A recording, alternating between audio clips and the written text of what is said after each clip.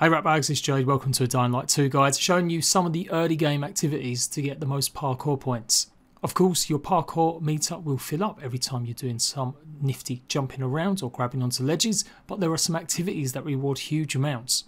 You'll quickly find you're going to need thousands of XP in parkour to really guarantee you're going to level up your character properly and unlock new skill abilities. And it's another Captain Obvious tip, but do make sure you've switched your armour and pieces over to anything that generates extra parkour XP. You can find pieces like this, and some definitely give you a lot more than others, and it can all mount up. Let's just hope they actually bring out loadouts in the future to make this a lot quicker and easier, switching between different sets. So it's well worth staying focused, just running around the map sometimes, completing some of the stuff I'm about to show you, and making sure you've got all of the equipment that generates extra parkour. And I know they're agility points, but I'm going to carry on calling them parkour. So pretty obvious, but windmills, you'll realise as soon as you start getting into the open world section after the tutorial, give you the most amount of parkour points for the shortest amount of work. Trouble is, not all the windmills can you actually access. You need the right level stamina to be able to climb up to the top. There are activities that will give you more actual XP points, but in terms of quickness and ease of convenience, you can't beat 500 XP in the shortest amount of time. All you've got to do is check the requirements. It'll always tell you on the windmill, on the map screen, or when you approach one, exactly how many stamina points needed to climb it. And of course, each level up that you put into your stamina increases your level by around 20 points. So it's a balancing act, making sure that you get enough of the parkour points, but also the inhibitors, so that you can go ahead and buy and unlock some of the skills that are locked behind higher stam. There's plenty of windmills that you'll be able to access in the early stages. Once you get to level 1 and 2, there's a whole bunch that you'll be able to go ahead and climb. And obviously the other benefits are that it'll give you save points as well as trading posts and making that area safe to be around. Another great way to get parkour points is rescuing survivors. These are absolutely seconds of your time. You just simply have to go up to one of them and give them a health item. And you normally get a health item back from them. So maybe not exactly the same thing you just give, but you will get some sort of boost to help you out. Plus obviously 200 and odd parkour points. And of course you will also get combat points too. Next up, we've got military drops. These are scattered all around the obviously world and in usually harder to get places on top of some of the buildings where you're going to have to do quite a bit of parkour. But if you do manage to get to the top and open them up, you'll get 1000 XP. One you might come across in the early stages is where the bandit outpost is, one of the first times that you'll take one out. And it's part of the story, so you might as well wait till then. So I have found a few of these just scattered around in various places high up, but some of them are definitely tied to more structured challenges like these, where you have to really think about how to get up on top of it. But this will all become a lot easier once you get more abilities in parkour. Bottom line, if you notice this popping up on your radar or in your binoculars, go and see if you can grab it.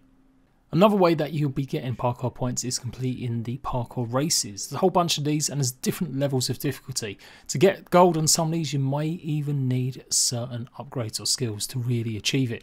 So pay attention to the level that pops up on the side quest whenever you go to start one of these races, as there'd be nothing worse in running around for 3.5 minutes and not even being able to get bronze. This time I chose the level 1 option and it was definitely much shorter, you can see. And I absolutely smashed this one and managed to get gold. Only disappointing thing is you don't actually get any parkour points generated by doing parkour while doing this. And another thing to bear in mind is that a lot of these challenges you can go and do them in whatever order you want. So it's about maybe scoping out the landscape, seeing what kind of areas you might be able to shave a few seconds off and then go revisit it. All in all though, that does take a bit of time getting used to stuff. So I wouldn't say it's the easiest way to generate them, but of course you're always guaranteed some as long as you are pretty good at parkour. Certainly revisiting areas once you've got more skills is definitely a good idea for this, and you'll be able to do these super simply. If you achieve bronze, you get around 200 in the early stages of parkour points, and gold is up to 700. So yeah, if you're at the level, give it a whirl. Another quick one, if you do happen to come across them, is bolters. These are special zombos that you can see lead a path, and you've got to follow them and get to them quickly. You get around 200 XP in the early stages, and I wouldn't say it's like the biggest amounts, but again, like the survivors, rescuing them or taking care of these guys is super quick if you do manage to come across them, so don't ever pass up the opportunity not to. And they're not that challenging. I'm being Captain Obvious here, but like I said, you get lots of XP completing missions, especially the main quest, but you can also get a bunch from side quests. Just pay attention to the rewards whenever you get a side quest and see if it does have a big load of parkour points. Next up is the GRE anomalies. These task you in taking out the Reverend in a small little zone alongside other zombies. Surprisingly, even though it's more focused on combat, you can actually get a huge amount of parkour points. That's because these are nighttime events where you'll get the bonus multiplier from doing nighttime stuff. This does require a bit more work from you, and I would say, depending on your skill level, this may only take a few minutes, or it may up to 10 if you're really putting it on the hardest difficulties. But jumping around the environment using lots of parkour moves to take on the big guy means that on the right hand side you're quickly going to start pumping some of them numbers up. And of course you will get some combat points with that again if you're using combat parkour moves. I sped the gameplay up a little bit just to highlight, but on the right hand side you can see all the combat and the parkour points, and they do start getting huge amounts. Bottom line, don't always run away from these. Even if you think you're a bit underleveled, it might be worth giving it at least one go and seeing if you can get a whole bunch. I reckon I got around 300 parkour points at least just taking on this guy, and obviously I've got extra rewards including inhibitors and a whole bunch of rare loot, especially the rare zombie token.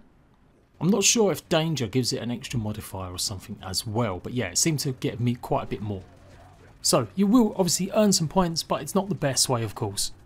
That's why I've put it last, because you sometimes do need to be much higher level, and it can take a long time, like I said, depending on your skill level or what difficulty you got it on. But absolutely still worth thinking about.